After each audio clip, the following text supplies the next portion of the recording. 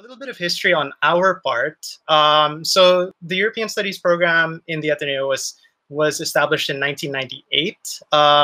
And it wasn't until 2013 that the director at that time, Dr. Mehmet Padaran, and I went to a European Studies conference in Baltimore, where they actually had a talk on applying for Jean Monnet grants, somewhat like this one. And the speakers talked about how you would go about the application, what it entails, the different kinds of grants that are funded, sort of like the information that I gave to you as well. And so we applied for one, and in 2016 we were lucky to get one. So we applied in 2015.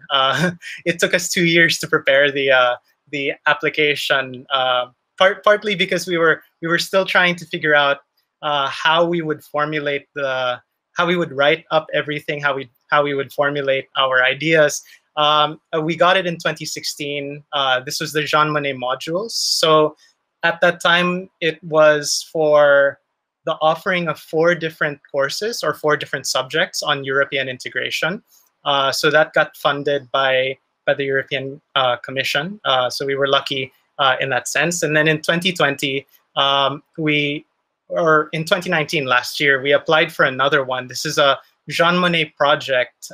So rather than teaching classes in the university, the project this time is about publicizing knowledge about the European Union.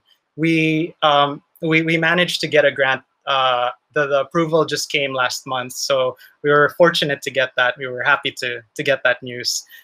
So that's generally our history with regard to this Jean Monnet grant. Okay, so the steps that we had to take, I just thought I'd show you this, and this is not really the official steps that you will encounter, but well, technically they are, but what you see here are the steps as we saw them, because there are steps that you have to take, but what I'm trying to show here also is what aspects of the steps can be challenging. And so if you go about applying on your own, here you will see, I guess you can learn from our experience, things that we found difficult, things that may be challenging at the start, but once you get the hang of the application, it's actually quite doable. So usually it begins with the account creation through the EACEA website. That is actually an institute, a subgroup within the European Commission that handles all of these applications, and it's done online. The making of the account can be quite tedious because at the start, they'll just ask for information like you're making any account, but once you get into the verification process, they will ask for official documents, which you may have to ask from the central administration of your university, depending on how your organization works. So that if that is something that can be challenging, it's best to look at what they will ask for in advance and just request it right away so that you have it. So once that's done, once you've made the account, you can then go to you can Google the Jean Monnet calls. Usually the calls for applications are around now, actually, October, November, and they're due by February. I don't know if the dates will change given the situation with the coronavirus, but as usually that's how it's done. So the announcement is made around October, and you submit around February, and then the results usually appear July of the next year.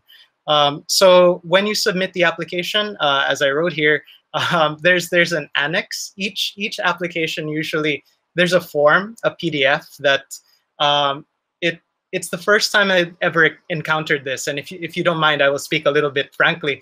It's my first time to encounter a PDF that required you to have internet access in order to use it. It's a very fancy, high-tech kind of PDF where anything you type there is basically transmitted directly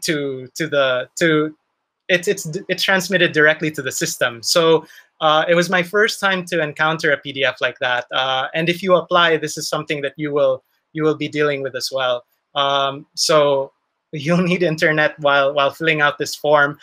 Usually attached to that are two important things. So one is what is called the budget annex, which they will usually tell you where you can download that, and it's another it's an Excel file, but it's a fixed Excel file where you'll be asked to enter certain details that it'll determine how many man hours go into your application, how much funding you're eligible for.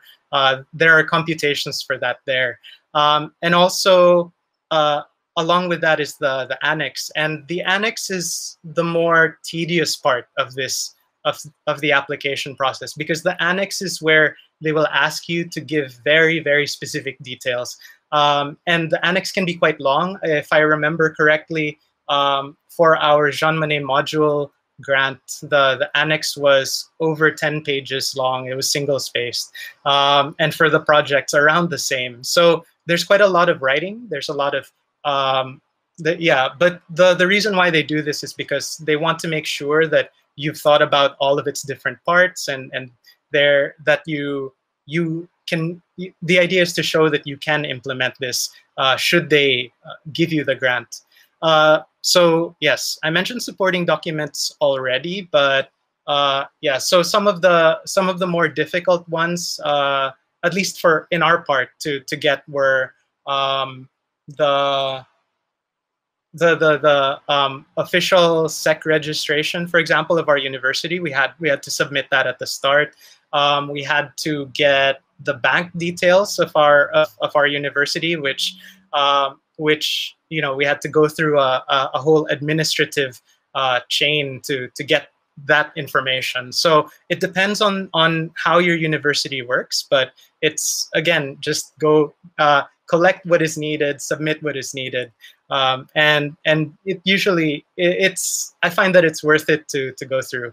It's basically, they just need to verify all of this information prior to considering giving you the grant.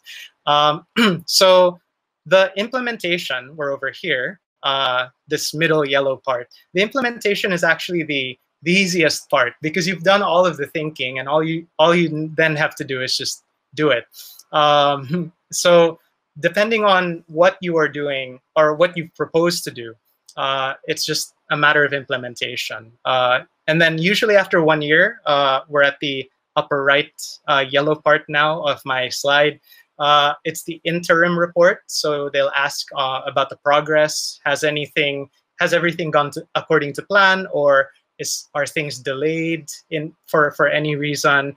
You explain that there. And finally, the final report, where you just say, you evaluate what you did. Did everything go well? Was there anything that changed from the original plan? And they'll ask you to justify that. It's always best to, once you have one of these grants, to document all of the activities associated with it. So that's usually helpful, right? So my next slide is actually this. So just really some final thoughts to leave you guys with. And yeah, and really just, if you feel that you are ready, or you have an interesting project that you'd like funding for, please apply. It's really worth it.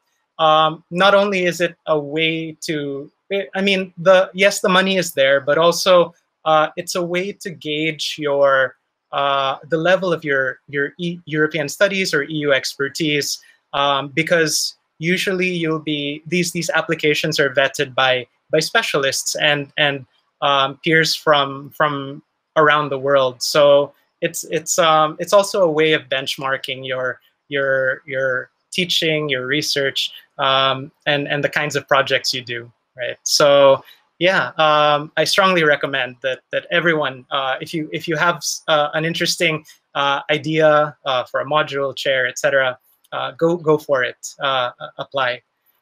Right. So yeah, just if you guys have any questions, feel free to chat, type it into the chat. But if you just want to send me an email, that's fine. You'll see it here, or just contact the Ateneo European Studies Facebook page. But apart from that, yeah, I'll just quickly check if there's any questions. But yeah, if not, thank you so much for listening. The organizer is telling me that it's almost time to wrap up, but yeah, feel free to get in touch. Thank you so much.